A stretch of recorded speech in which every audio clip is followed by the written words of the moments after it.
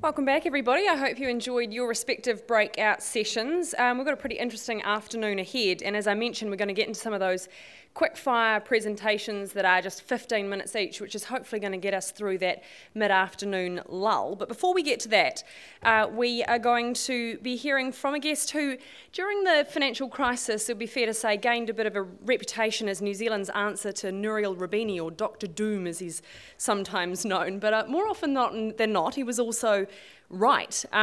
He's also predicted the demise of some of our regional centres, which I understand means he's no longer welcome in Wanganui. But I understand the book has been very popular. Growing Apart is into its second print, so very well done on that. Yeah. And also Steve this morning called him the poster boy of the NZIER, and I'm sure he'd be willing to take on that label. So please give him a warm welcome, the Principal Economist of the New Zealand Institute of Economic Research, Shamubeel Eaqub.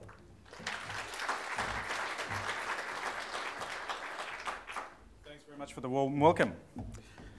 So, Steve set me the impossible task of being interesting as an economist at 4 o'clock in the afternoon. So what can I do? So I've come with my standard package and see what you guys think.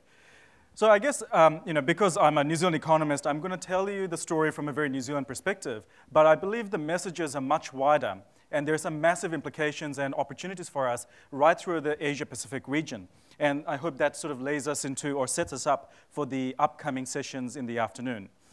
And I guess the thing that I really want to get across were really around these kind of themes. I believe payments is a critical part of the infrastructure of the economy. And I remember sort of thinking about this when we did some very in-depth research for the internet in terms of how does it work. And when you kind of peel back all the layers, what you find is that the whole point of something like the internet and about the payment system is that you don't notice it. It should be so good that you shouldn't even notice it. And I guess that's one of the ways that I think about of the infrastructure that glues our economy together, particularly one that's changing so rapidly. I see massive amounts of opportunity in the payment system, but also in the increasing change in the technology we're seeing in our payments and our economy more generally. But at the same time, we know there are some big changes ahead, which will pose some risks to what we do now, but also create opportunities where we're going ahead. The first one, of course, is the technological change. You've heard about it from other speakers today. The other thing is going to be around aging. We're going to see entirely different customers, both in our own markets and in other markets that are coming through. And the final trend that's going to come through, which I guess is probably the most important one, is the emerging re-emergence of the Asia-Pacific region. So the economic powerhouses of the Asia-Pacific region are going to throw open so many opportunities. And because in many cases they are starting from a much lower basis, we are going to see significant changes in a very short period of time. So I guess in terms of the backdrop, what are we thinking about? What do I think about as an economist when it comes to payments? Now, payments, probably like economics, doesn't sound like a particularly sexy thing. Now, the wrong room to say that in, right? But when I sort of thought about what it means, and it was really sort of, when you try to break it down into the bits that it matters within the economic context, the first thing, the biggest part is it reduces transaction costs. And you guys know this stuff, but this is so critical. In so many parts of the world, this is absolutely not what happens. Cost of doing business is really high, and transactions are very difficult to do. And even though we take it for granted, and many people in many places take it for granted, that is absolutely not the case in many places. And by being able to join up with each other through a big payments network, what we have is breaking down of the barriers, being able to bring people together, communities together, and that gives you benefits of network. And the reason we talk about this is in places like New Zealand, we are so small. 4.5 million people is literally a village in most countries, right? And for that, having that scale benefits through a network of whatever kind gives you an advantage that a lot of other places don't. And that allows innovation in the economy. And ultimately, when we talk about anything, what are we talking about when we talk about economic prosperity? We want to have as much enabling infrastructure that is going to create economic prosperity. And payment system, internet, all of those kinds of infrastructure fits very neatly into the critical infrastructure that's absolutely important for innovation, not only within the particular sector, but by allowing innovation in other parts of the economy. And one of the things that I always sort of marvel at is the changes that we're seeing in the economy. In the video that was playing just as we were coming back, about how many people are using direct debits and other ways of paying off their bills. And I literally do not carry any cash. I cannot remember the last time I had coins. I hate them. They're so annoying, right? No? Am I the only one? And apparently I'm not the only one, because if you look at how people are buying their retail products, it used to be over 50%, around 50% of sales being purchased with cash. That's now being purchased with less than 35% now being purchased with cash. And this is changing all the time. And once we add in things like internet sales, the impact is much, much bigger. And we are seeing these changes come through not just with people like me in my age group, but also older people. My parents, they do everything on AP now and direct debit. They don't want to deal with the whole thing of writing up the checks and whatnot. I mean, who has a checkbook anymore? Anybody? We'll come and talk to you later. For me, the outlook in terms of the payment side is there's these amazing opportunities that are there in a lot of countries where I think this is a real barrier to economic growth, where we don't have the right infrastructure to be able to transact freely, to be able to connect with each other freely. The connections, the interconnections that we have between and within our countries are not as strong as they could be. And I'm an economist, so I'm going to show lots of scatter plots that's going to require many, many minutes to explain. But that's what happens when you're a geek and you love charts. The thing about the payment side and the way the transactions happen in the economy is that they're still done very differently in different parts of the world. And I guess our particular focus here is the Asia-Pacific region, which is highlighted in the orange dots. And across the bottom is income per capita, and across the top, across the vertical scale, is essentially money supplied relative to GDP. What you'll see there is that for a lot of the Asia-Pacific countries, there is very little sort of turnover of money, and their incomes are very low. They're sort of clustered in that bottom left corner. And that might make you go and think that, well, maybe there are not many opportunities when it comes to the payment side of things, because it's still very much a cash-based economy, still very archaic in the way that we used to do things maybe 20 or 30 years ago. But the thing is, when I look at other things, other indicators like what's happening in terms of the uptake of things like cellular phones, and you see that myth is completely busted. In the technology uptake that we're seeing in the Asia-Pacific region, particularly in low-income countries, is massive. And it's really, really massive. And that tells us that even though the income's not there, the real critical thing here is that the uptake of technology is really massive. And payments is exactly that. You're able to get into a space where people are dying for new ways of doing things that reduces the transaction costs. So I come from Bangladesh, right? And one of the big things that they have done there is with the microfinance program with Grameen. But the other thing that they've done with Grameen is providing cell phones to people in the villages. And the difference that has made is it has reduced the information asymmetry that exists between people who live in the provinces, in the rural centers, and people in towns. So in the past, you wouldn't know what the price of vegetables was, or the price of fish, or the price of grain. But now, you can go, what's the price?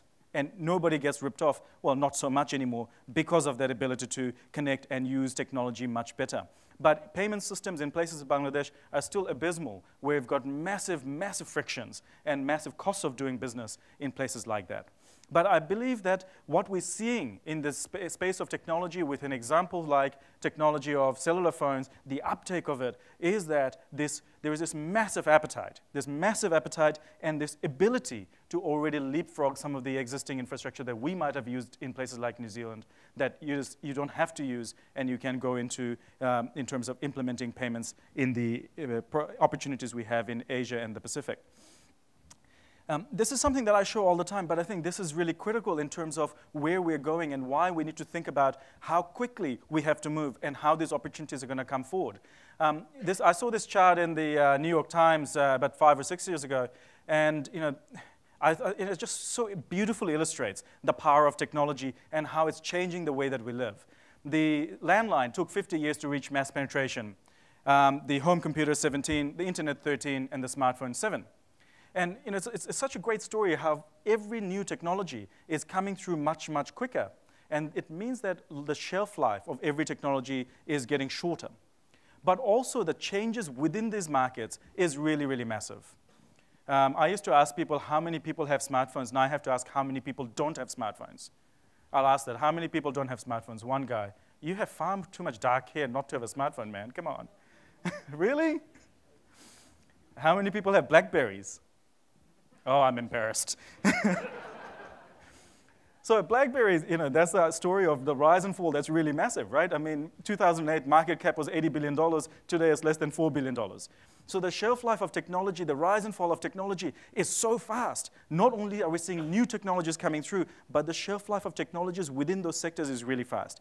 So we are seeing this incredibly high rate and rapid pace of innovation, which is really exciting. But that's something that we have to see in the payment sector as well, and we will see in the payment sector, because no one is immune. And this means that we can either try and be defensive, try and protect what we have, or we open up and we try and change and take advantage of the opportunities that are coming.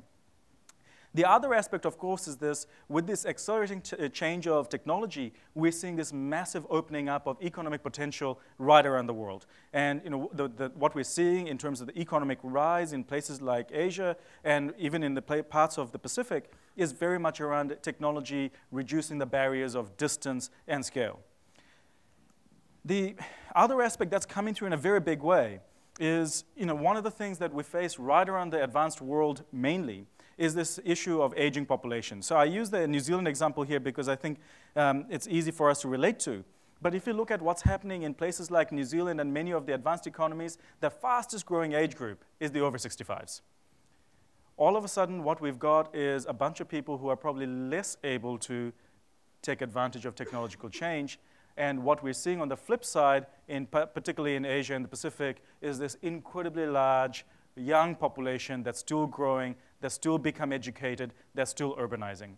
We're seeing these massive changes. The opportunities of the future are going to be in completely different markets to where they were in the past. And this massive change means that we've got some risks, because what we understand in terms of markets that are common, markets that are accepted today, are different from the ones that will be the opportunities of the future.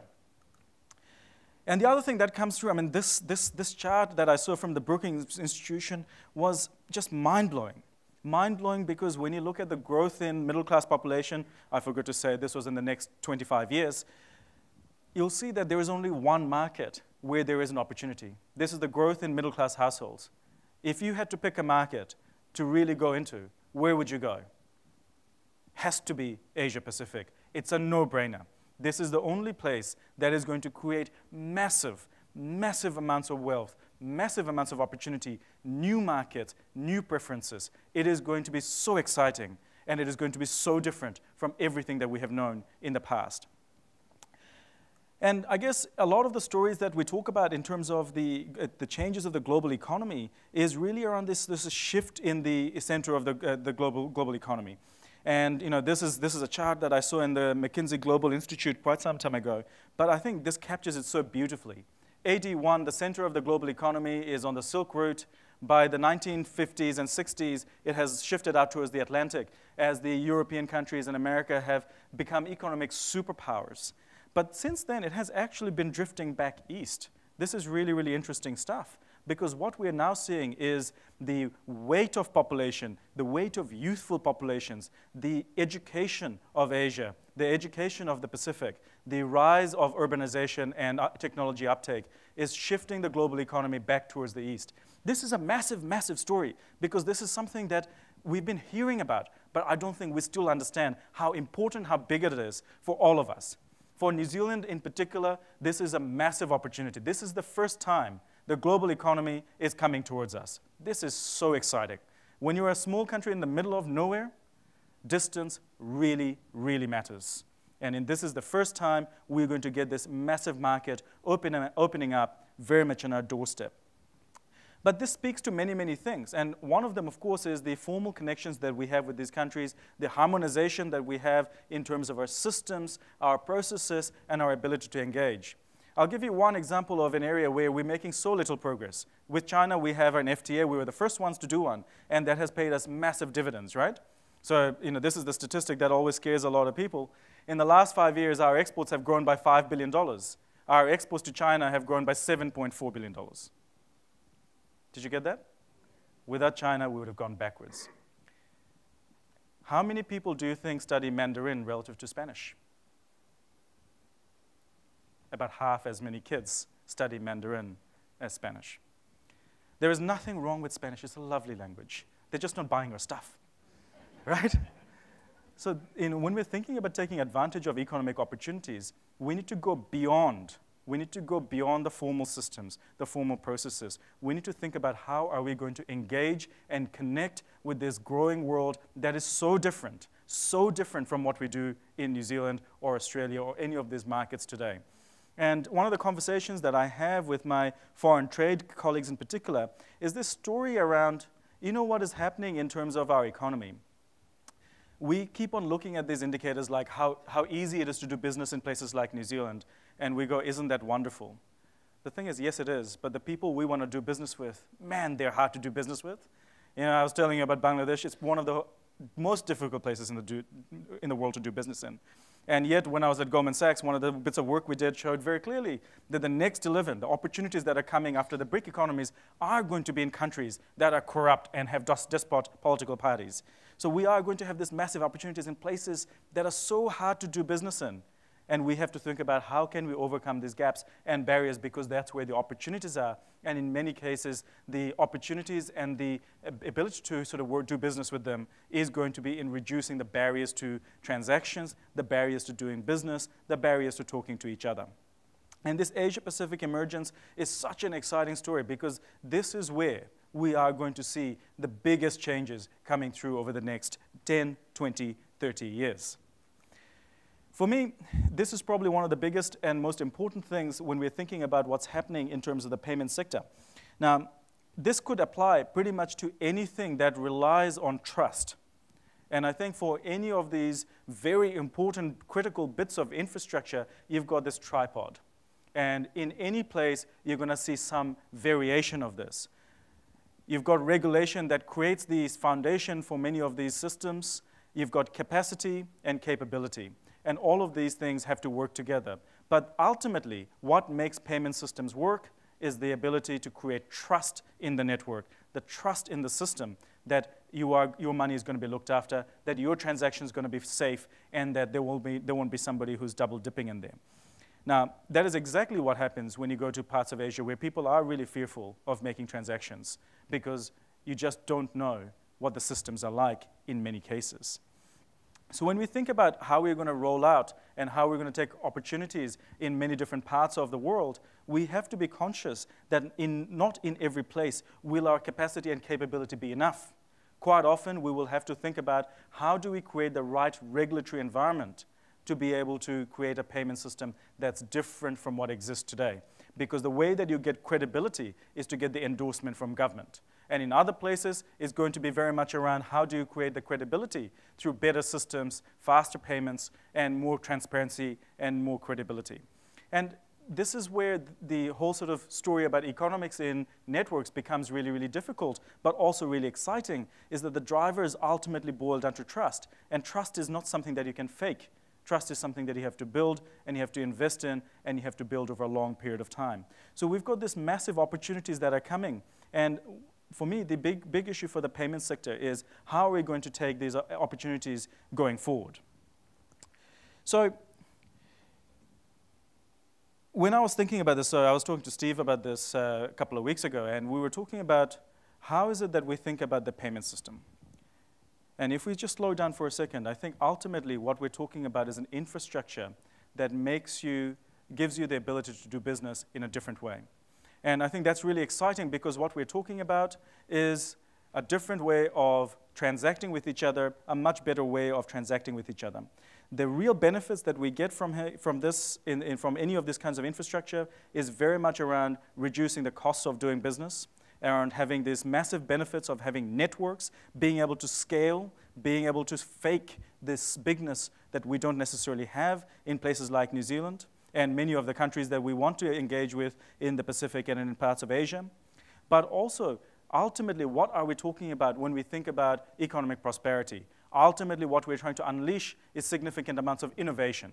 And this innovation can only come once we take away the distractions of doing business, once we take away the inability to do business.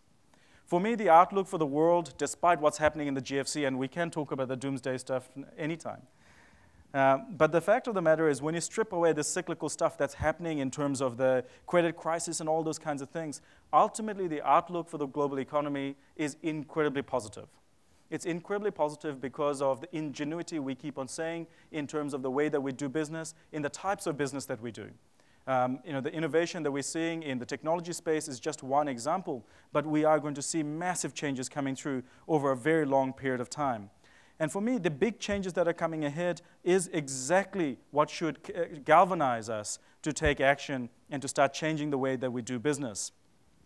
The first thing for me is this story about technology. What's happening in the technology space is completely revolutionizing our economy.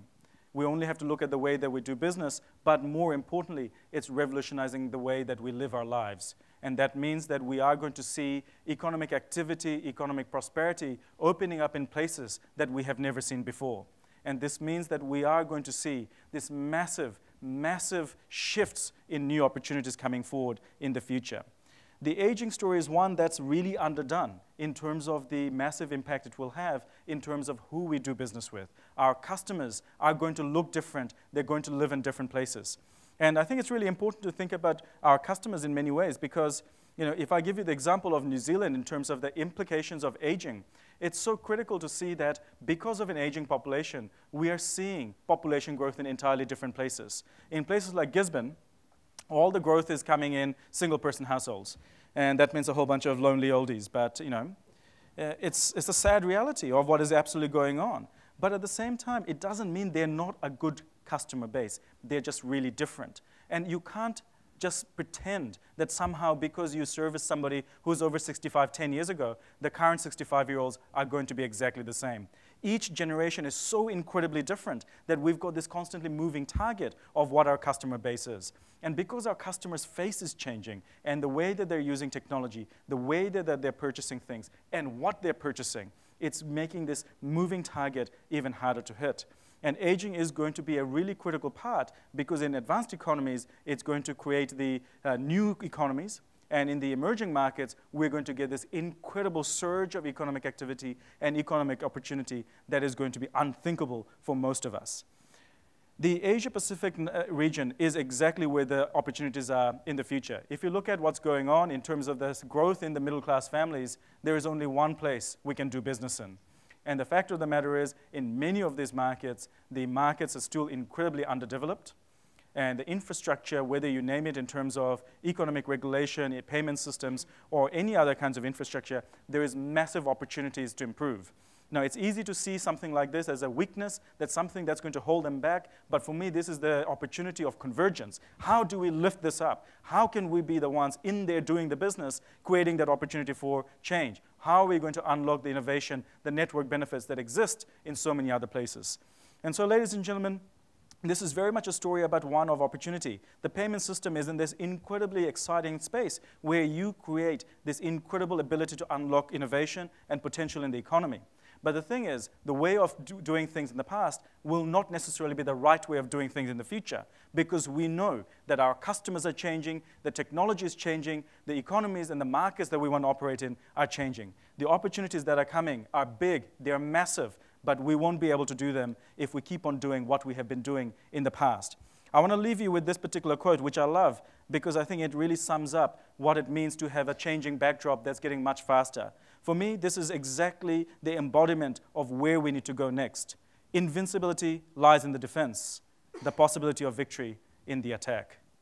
We have to go forth, we have to change, and we have to take advantage of the opportunities we know are there, particularly in the Asia-Pacific region. Thank you.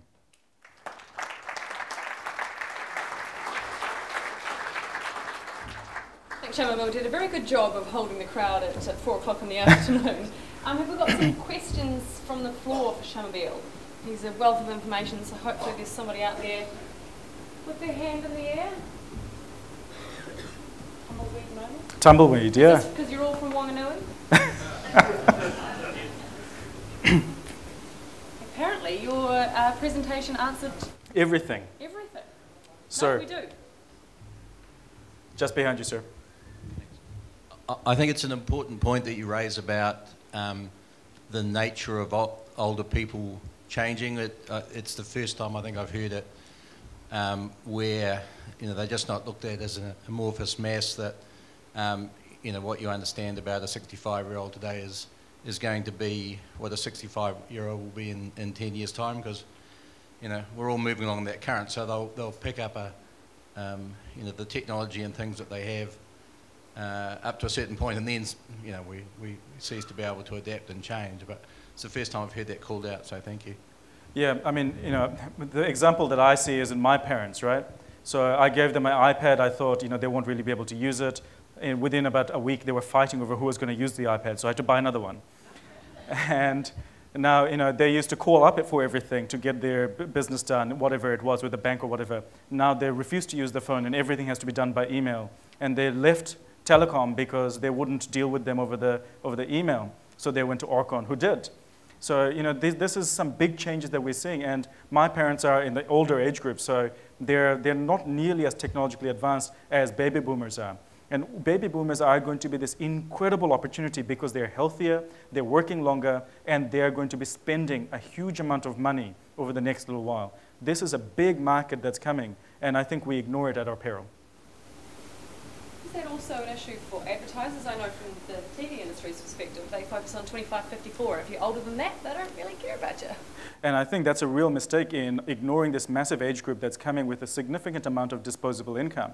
And I see, you know, we have the TV industry and the advertising industry has for a very long time focused on the groups they thought had the money rather than the ones that actually had the money. And fortunately, baby boomers fit within that until very recently. But you know, you see what's happening in the space of media in terms of advertising. They're really struggling because their messages and their marketing is no longer relevant for the older age groups who are in a very different stage of their life. You know, what we see in terms of the economics of aging is there are significant opportunities because we are going to see more of the economy being owned by these people, more of the spending being done by these people, but they're also going to be incredibly different from previous generations. And that creates a hell of a lot of new opportunities, but also a lot of risk because the current businesses that are aimed at the older populations, they are not the right ones to service the new oldies. Because of course all the 25-54s are way down with too much debt, aren't they, Shamubeel? Well, with the 25, well, except for the ones that are renting like me. No, you're absolutely right. Get them started on housing if you ever get the chance. I think the issue with the 25 to 55-year-olds, one, there is far fewer of them. So that's the age group that's shrinking in most parts of New Zealand, and they have far less disposable income. And I think what it means is that we're almost speaking to the wrong crowd, not the ones that have the incomes, not the ones who have the discretionary spending. So we're going to have to really rethink how we do things. And also the mindset is very different with the younger generations. As you know, they've got a much more social conscience in some ways, and you know, they're a little bit greeny, a little bit touchy-feely. Any other questions from the floor for Shamubeel before we release them for the afternoon? Okay, thank you very much, Shamubeel Eaqub. Thanks for having me.